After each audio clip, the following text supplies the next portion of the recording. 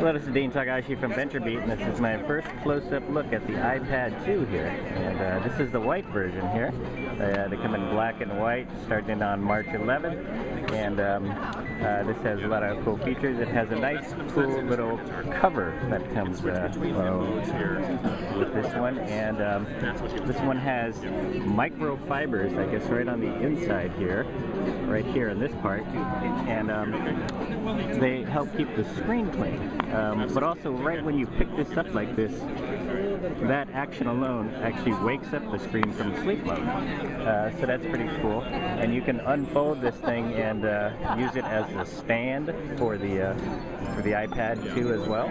So like, you lay it on the table like this, there's a little stand for it now. And you can go back to the cord use that. That's pretty cool. You can see the front-facing camera right there. It's also got a rear-facing camera. And that's pretty cool. There. And it is thinner. It's about 33% thinner than the original iPad, and it weighs 1.3 pounds, which compares to the 1.5 pounds that the original iPad weighed. The screen looks pretty cool. The graphics are about 9 times faster than the original, and the CPU is also twice as fast. That's an A5 CPU. Comes with these cool apps, like this one here is Photo Booth, which can actually display 9 different images at the same time, video images. So hey, that's neat.